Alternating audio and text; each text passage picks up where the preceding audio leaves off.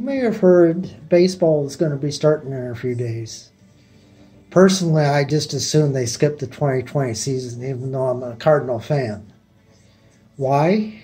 Well, part of it is the DH. They're insisting that we have the DH because they missed some.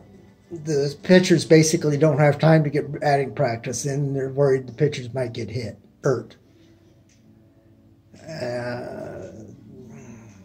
It sounds like an excuse as much as anything else. In the NL, we need to not have the designated hitter as much as possible.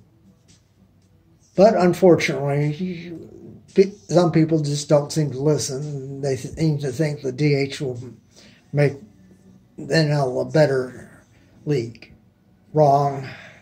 Right now, we got more strategy that the AL doesn't have, like the double switch.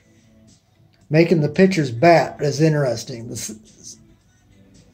Would the suicide squeeze go out? Certainly, there would be no reason for a sacrifice. But another reason is that because of the pandemic, we've already missed a lot of games. The full season would be 160 games, but we're only getting 60, which is less than a third.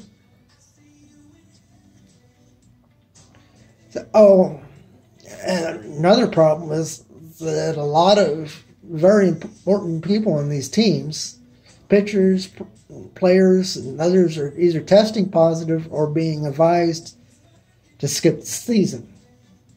One example is the Cardinals closer, who has been told he's better off not pitching this year because of the risks.